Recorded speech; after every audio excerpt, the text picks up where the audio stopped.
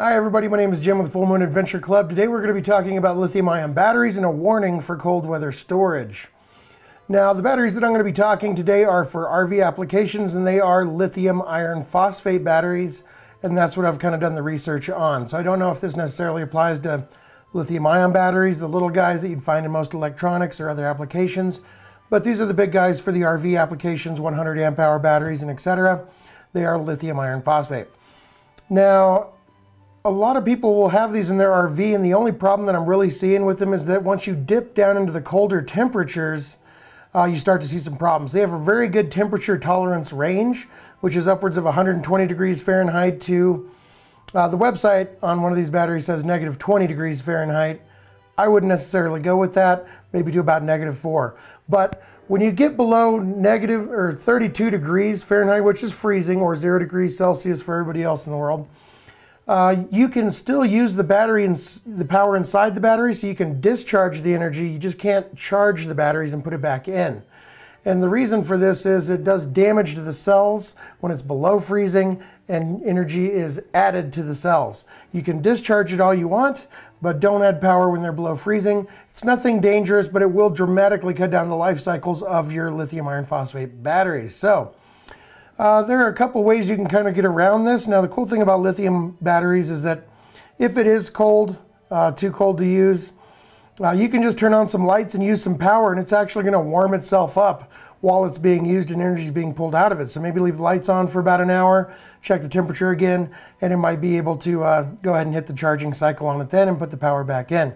A good way to check the temperature of your batteries is, my best guess is going to be with just a regular infrared heat gun, a temperature gun. You just point at the batteries, it's going to tell you exactly what the temperature is, at least of the casing of the batteries.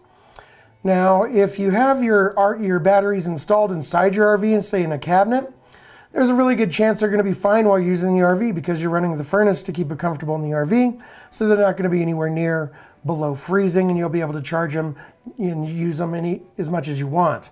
The problem kind of lies when you put them in an outside storage bay, which is going to be a lot colder than the inside of the RV unless you have heat ducted into that area.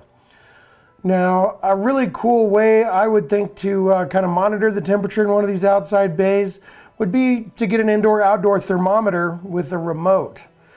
These are relatively inexpensive, and it shows the inside temperature where the main display is, and then you have a remote sensor that you can put anywhere you want, and it'll send you the temperature from that area as well. So you can put that down in the bay with the batteries, and now you have a nice little readout of your battery compartment and also the inside temperature of the RV. So that's a pretty cool way just to keep an eye on them if you're worried about what the temperature is going to be in there. Now, as far as solutions go for keeping that area heated, if you are going to be in really cold conditions, off the top of my head, I would think that a heating block would be a decent solution for you, which is basically just a little block. You mount it on the wall and it creates radiant heat. Some have thermostats, some do not. So you have to look into that and decide what you want there.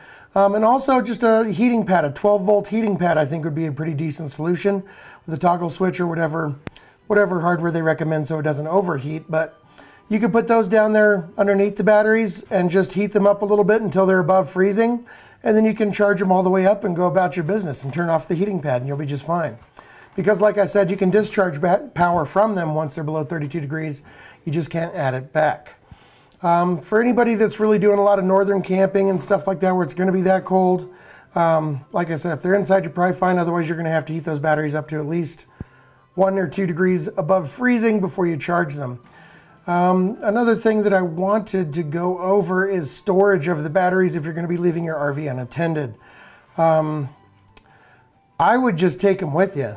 If it were me, I'd just pull them out. They're very lightweight and easier to move around. That's one of the great things about lithium batteries, is they weigh like 70% less than lead acid batteries. But take them with you and put them inside your house where it's nice and warm until you're ready to go camping again, then reinstall. That's definitely a method. If you are going to be leaving them and your temperatures are just around, say, 32 to 0 degrees Fahrenheit, and they're not plugged in, they're not being used, and everything, they're fine. They will be okay in that climate. Just to me, I'd rather not take anyone's word for it and just take them with me because they're real expensive. But that way you'll be a little safer, and your batteries are going to last a lot longer. You're not going to have to worry about going through so many cycles, and really discharging those batteries and shortening their lifespan. So those are some little tips and tricks for you just for lithium ion storage, and hopefully that saves you a little bit of trouble and keeps your lithium ion batteries going for a really long time. I really like these batteries myself. They work great, they're lightweight, and they produce total 100% power until they're dead. So I really like it. And if you are going to store them, don't store them at 100%. Just store them at like 70 or even 50% capacity. And supposedly that's a lot better for them too. They're going to last a lot longer. They're not really designed to be stored at 100%. The last thing I'm going to mention is if you do have solar hooked up to your RV, you might think, well, I'm not charging it, it's not plugged in, but maybe your solar panels are. So if you have a lot of solar running into your batteries while you're away and it dips below freezing, there is a possibility that you could be doing some damage.